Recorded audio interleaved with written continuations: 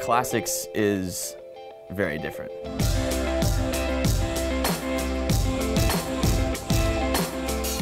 Classics was a huge relief for me because it seemed to open up this whole world to teaching you not just how to act, but how to act well. Classics seemed to be this blend of art and philosophy.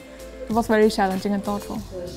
Tom tui similis invere povuit, qui id non iure factum esse. Political questions or social questions or economic questions, in trying to make the right choices for myself, there's really nothing more valuable than the ancient texts.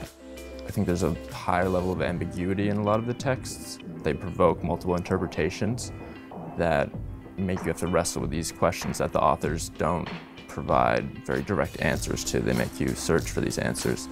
And I think this kind of inquiry actually lies in the heart of a liberal arts education. I'm a classical studies major here at Middlebury, but pre-med as well. And to have such vastly different courses in the same semester, I think, is part of what the liberal arts experience is supposed to be. I really appreciated getting the opportunity to look at some really hard questions and not just trying to build skill. It's how to prioritize information, how to figure out what's important, how to determine what someone's argument is, and how to respond to that argument. They can't teach you that in your first 6 months at a job. They can teach you everything else. What is the difference between these two words? What does pathane mean, Scott? Persuade? It helps me understand the complexity of human nature and teaches me how to view me and others with sympathy and compassion.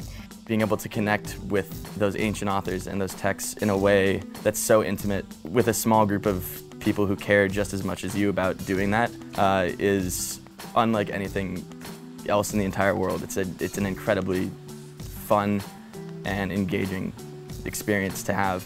Taking Greek and taking Latin, I think, made me more ambitious as a person. I don't know. I don't think academic challenges scare me in a way that they might have in high school. I don't shy away from taking a harder class or doing an extra thing because the group of professors and the group of students were just the best of the best, I think, at Middlebury.